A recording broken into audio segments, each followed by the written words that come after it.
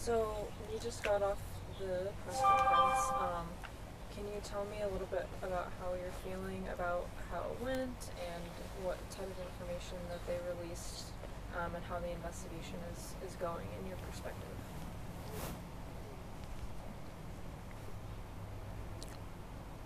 I know there's a lot of stuff that they're working on that is new stuff that made me very hopeful that I'm not going to go into, but we both know that they're working tirelessly,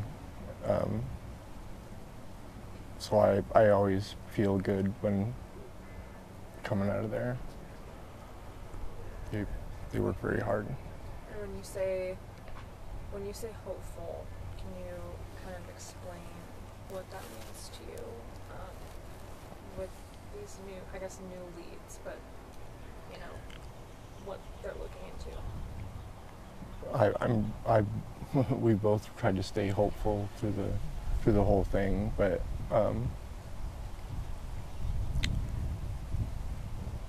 the things that they're working on make me hopeful that we'll have answers eventually, and he'll come home. He's coming home, and they're not going to give up. Get in the chair. You get in the chair. So with Buggy, come here. with the update that Huff gave when he said that they're looking in the area again,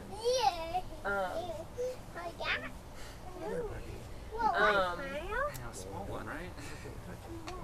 do you know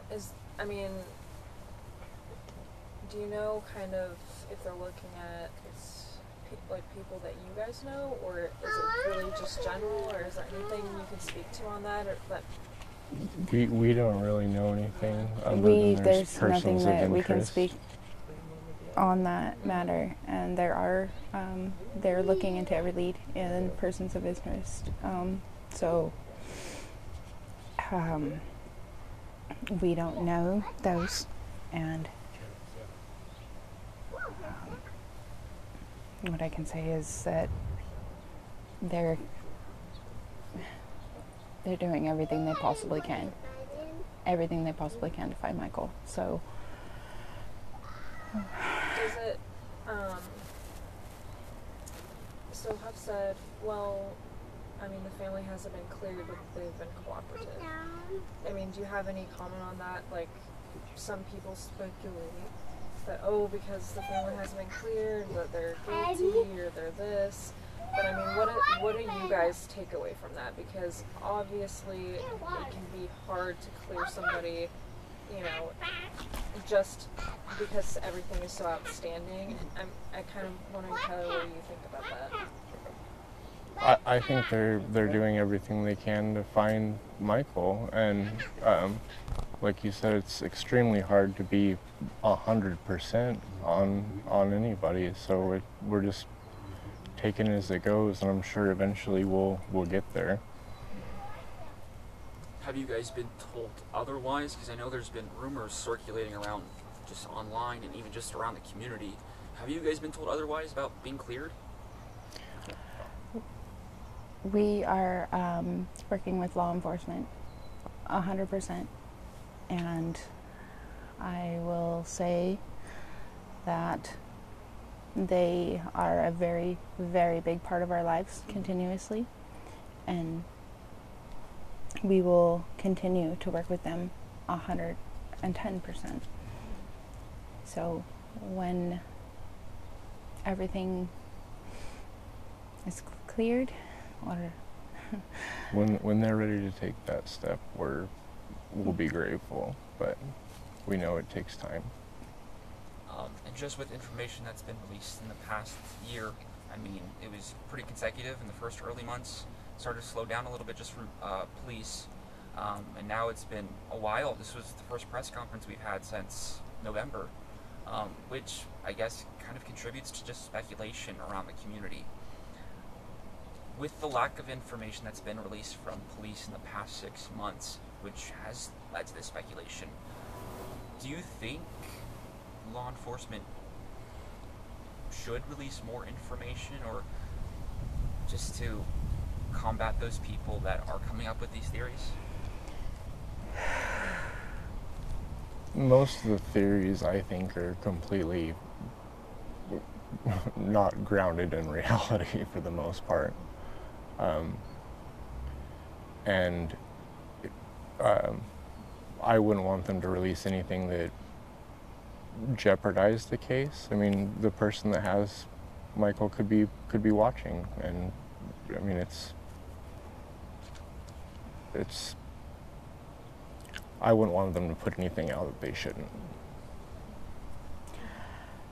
I believe they've done an amazing job, and they continue to do an amazing job, and they're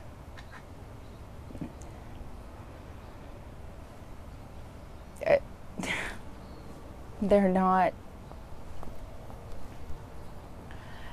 they know the facts, they know the truth, they have the truth, and the things they are working on is very important, because Michael is our son and they want him home just as much as we do. So for them to do what they're trying to do in their jobs is highly important, and I respect that. Yes, it is frustrating at times, but yeah.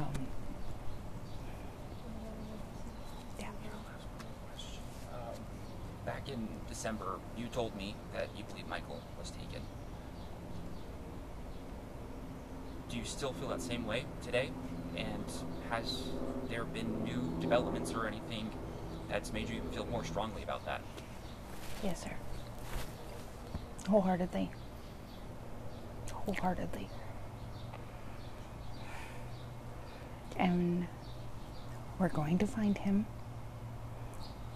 And whoever decided that they could take Michael, they need, or has information, they need to come forward. It's been almost a year.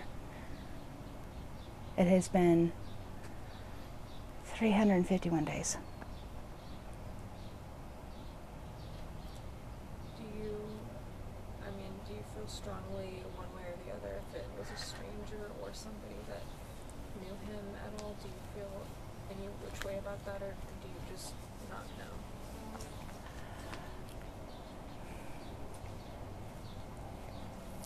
Don't know. Don't know. We don't definitely know. feel that he was taken. I mean, there's been, well, Tristan's been here from the beginning, but it was Day one. thousands of people here. He's not here. So he must be somewhere else. Tyler, can you walk us through just that night? I know you were home with the kids. Can you just walk us through everything that happened last July? Went back to change bug. Michael was playing on his Switch. She was sleeping, so it took a minute for me to rouse her.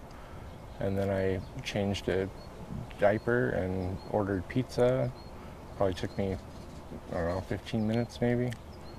And came back out and went outside to smoke, and Monkey wasn't outside, so I figured he was inside with his brother, wasn't inside, and then I started to freak out, and it's all kind of a blur from there, just running all over the neighborhood. And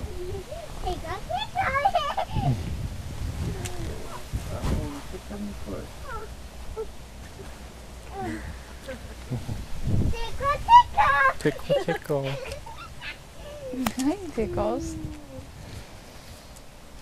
Did you, What time was that?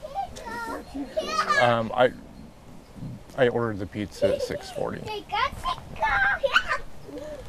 I really couldn't tell you any other timestamp besides that with 100% certainty. And I don't even know if that's when I entered the order or when I finished the order or what. The receipt said 6:40. and were you in the house house when you ordered, or were you outside? No, I was in the back bedroom with Bug. And following, I mean, when you realized that you didn't know where Michael was, I mean, what did you do then? Did you knock on neighbors' doors? Did you? I came outside and I looked down the street and I hopped in the car and called Brandi and drove to the splash pad and then all over the neighborhood, walking, running, driving. Like I couldn't tell you where. I mean, I didn't leave the neighborhood, but all up and down this, 8th Street complex, we were both all over. Some of the people that like to speculate are wondering, well, why did you call Brandi? Why didn't you just call the police first? I mean, what was your thought going into that? I mean, obviously it probably wasn't rational because you were anxious, but I mean, can you just explain a little bit about your process in that way? I was scared, and she was the first person I thought to call.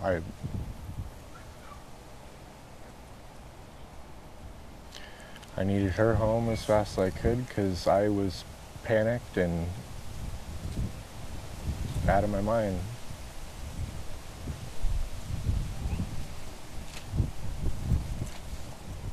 Just going off of that question, I'm sure you guys see a lot of the stuff online as well. I mean, last person to see is people speculate about that. What would you say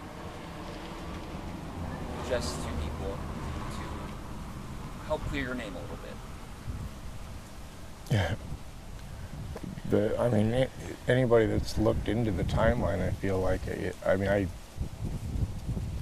there was no time for me to do anything. Not to mention I didn't leave the neighborhood besides in a cop car for 2 or 3 weeks. Yeah. There's thousands of people everywhere. There's nothing that I could have done. And I don't know how some people don't see that, but. Talk to me about your relationship with Michael. Yeah. What was he like to you? Is. Yeah. Sir, is.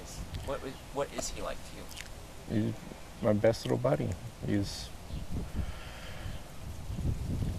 We do, comic books, monster trucks. He's the sweetest little boy in the world. He was always trying to help. Oh. He's perfect with his sister. They have an amazing relationship.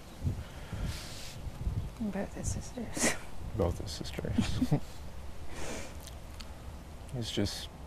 He's a wonderful, wonderful little boy, and he doesn't deserve this.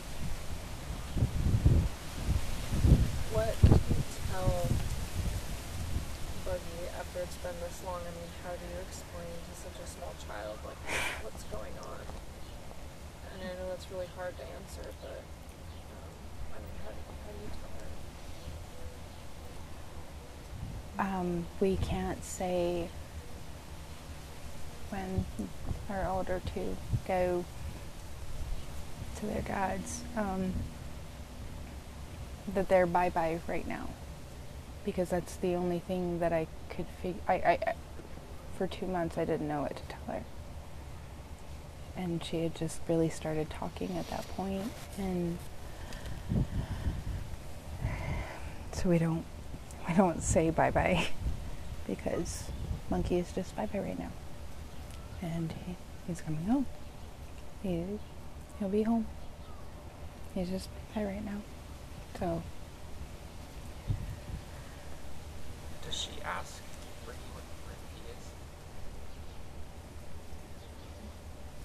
Pick up his pictures and give him kisses. Set him up in front of the coffee table and watch TV with him. I'm so sorry. She pulls out his Batman cape and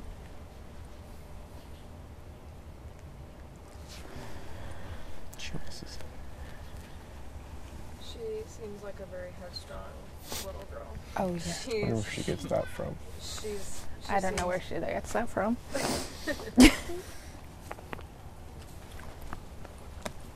Looking back, as we approach the 1 year mark, what do you,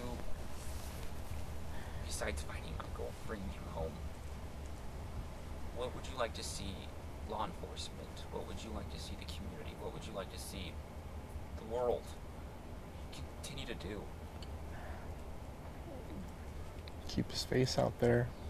Don't let the story go away. Bring him home. Bring him home. And Hope that, somebody finally sees one of these, or somebody finally gets the courage to come forward and give that tip that leads us to him, or maybe the person that has him, drop him off at a hospital or a police station or whatever. Just let him come back home. You mentioned hope. What does hope look like right now?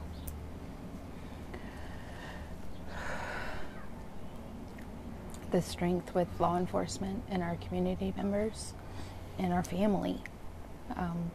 All of us standing strong, that none of us are going to stop. Not a single one of us will stop. Michael is going to come home, and we're going to do the best we can to help others as well. Does it feel like it's been a year? It was a very quick year and long year at the same time. Like time is a weird thing. It can't be a year. It can't be. How do you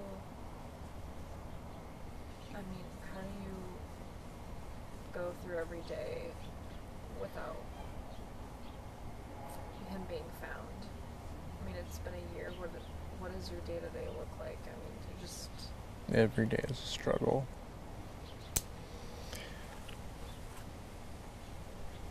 That's kind of how we do it, is day to day.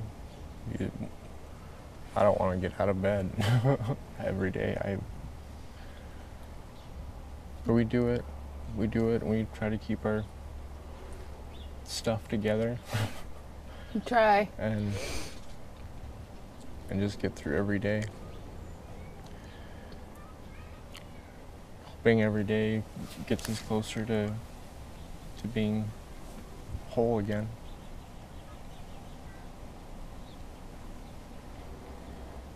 I'm not sure how familiar you were with law enforcement, just how this whole system works before. Do you guys read, study other missing children's cases? And do you compare Michael's to other missing children's cases? Do you see timelines? And is there anything you've learned or obtained just in this last year that's kept you going? Or is there any cases that are similar to Michael's that you've seen success from? Yes. I have. It's very hard, right? I stay off of the social media. There have been a lot of cases that have brought hope, and I continue to share those. And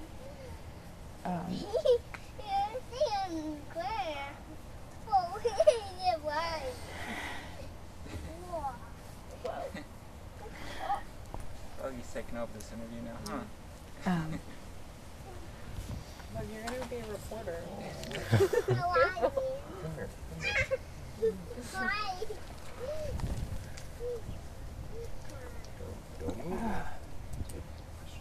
bugs. I want to help wherever I can. And our whole family does. we got the monkeys law out there, and there's at least one more big one that other states have that Idaho does not, that I would like to see implemented here, that I think would have been a huge tool at the beginning of this. And So when you say big one, like an alert is what you're referring to? not an alert. Hi, Dad. Hi, Mom. I don't even know how much I can go into it, but Right. there's. It has to do with warrants. Like in some other states, they wouldn't have had to do the warrants. They would have just gotten the information they needed. Procedures for law enforcement Right to off be able to utilize the tools that they needed at their discretion, instead of waiting, having to write up a warrant and Wait 6 months for a you know, judge and a handful of information when there's 20, 30, 40 handfuls of information that they need, but they can only get so much at a time, and they have to wait for the warrants to come through for all that. And so this process has been pretty long yes, for you guys. yes, and there's a law that could be changed that would have made that part of it a lot shorter. You mentioned this back in December when we spoke, talking about who do you turn to in times like this? What kind of support groups are out there? Nobody knows what you guys are going through besides you guys. You mentioned that it doesn't get easier. Some days you just want to stay in bed all day. Have you guys found more support just in this past 6 months since we last spoke? Brandi's been pretty heavily in counseling since the beginning. I'm in a peer group through the John Walsh Foundation. help them to hope foundation. So I speak with another lady every week about, and she's been through a very similar situation. So it's that's helped me.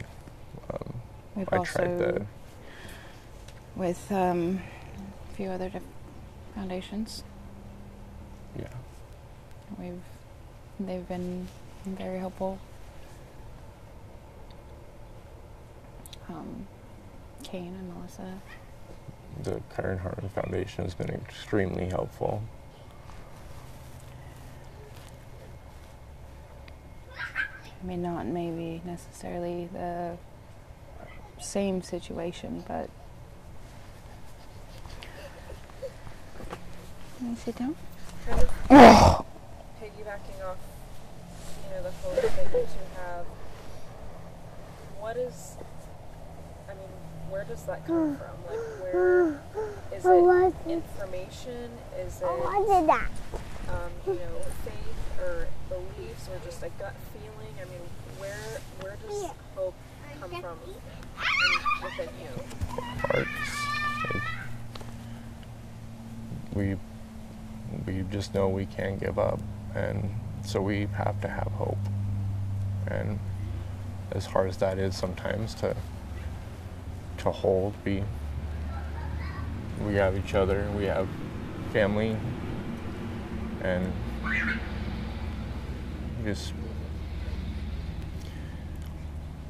we maintain that hope that he's coming home. Are you back? Yeah, I know we still like it. On my last question, at the press conference today, Chief Huff said that there have been some people that are uncooperative. When you heard that, was that new information to you? Is that something that you guys have heard before? What kind of feeling do you get? Excuse me.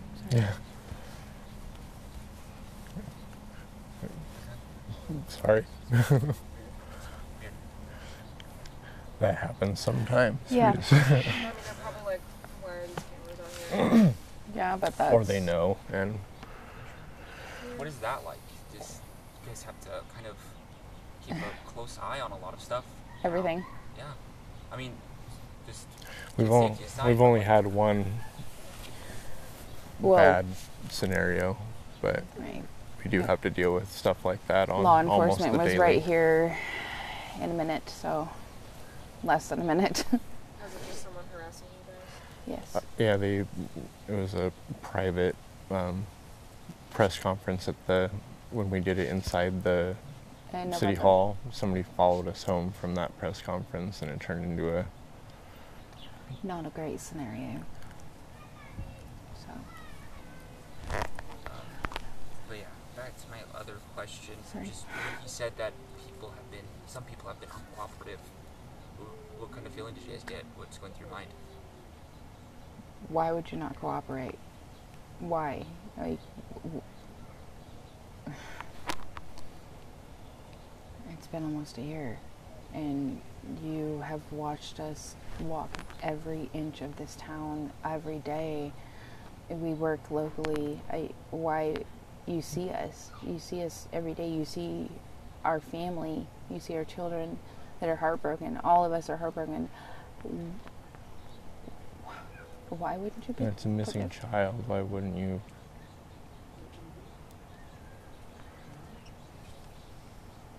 And are these people that law enforcement has made you aware of, or is it just they've kept it kind of under wraps, like specific people? That's to their Yeah. discretion. Does that? I guess there's part of you that's like, I want to know every part of this case. I want to know every piece of information. But also law enforcement not giving you every single piece of information. Does that give you a good sense that they're doing what they know is right? Yes. I personally have kind of left everything up to them. You know, I'll report stuff that comes to me, of course, when it should have gone there in the first place. But I would say at the beginning of it, we were both very like, we want to know everything. And then What? there was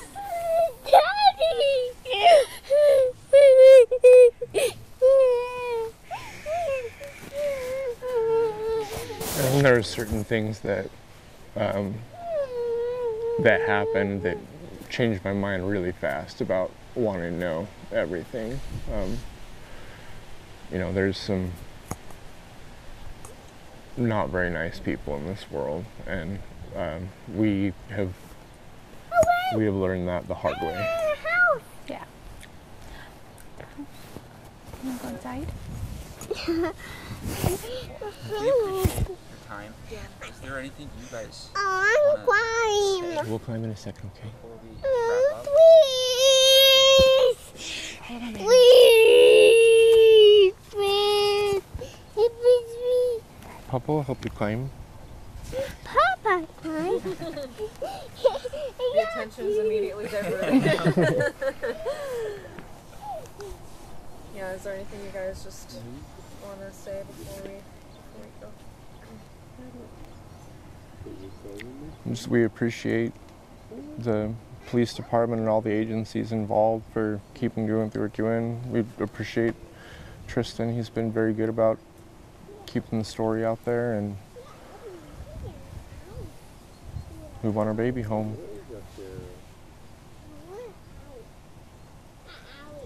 Please. If somebody knows something, please use your strength, use your courage. Please come forward. Michael deserves to be home with us and our family. His baby sister needs him. His big sister, his big brother, all of us, we all need him. You climbing in the tree? He needs to come home and climb trees with his big little sister. So, please, if Puppy's wearing out. please, we are begging as a family, as a whole, as a community, as the world, we're begging, please have your strength and courage to give us something to bring Michael home. And Monkey, we love you. And we miss What you. was No. What is that? If we were to get into Michael's What's that? head a little bit, would he have What's that? known What's that? if he was taken? What's Would that? he have known that What's he shouldn't be going with these people? Whistle! Was he aware? Whistle! And would he try to contact these people? Whistle! You gotta go play with the whistle in the backyard. He knows where he lives. Whoa! What's Okay. He that? knows, What's he knows that? what city, what state he lives in. What's that? And he knows What's that? Here. that Whistle! You gotta play with the whistle in the backyard. Mommy's name. Mommy's real name. Yeah. Okay. Go with So- Papa and play with the whistle in the backyard. We were working on phone Go with numbers Papa, play with the whistle. and the address, but he does know where he's supposed to be. Do you think he would have Go play with Papa. screamed out or yelled out, or if it was someone he didn't know, or that sort of thing? I believe he would have. Holy cow. What have they done? Yeah, the police officers are amazing. Thank you. Yeah, we appreciate it.